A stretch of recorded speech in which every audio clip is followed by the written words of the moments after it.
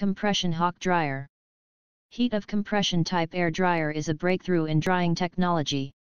The hot air from the compressor at 140 degrees Celsius higher temperature is used directly for regeneration of the desiccant. After regeneration, this air is cooled down to 40 degrees Celsius and then it is dried in second tower. Thus the use of heaters is eliminated. For example, in the 6 + 6 hours cycle the hot air is fed for regeneration for 4 hours and for balance 2 hours a changeover takes place where the air is first cooled in cooler, then dried in before going to the outlet, cools the regenerated desiccant bed, thus bringing it down to ambient temperature. This cycle is reversed for the next 4 hours where the absorber drying the air in the previous cycle goes for regeneration and vice versa.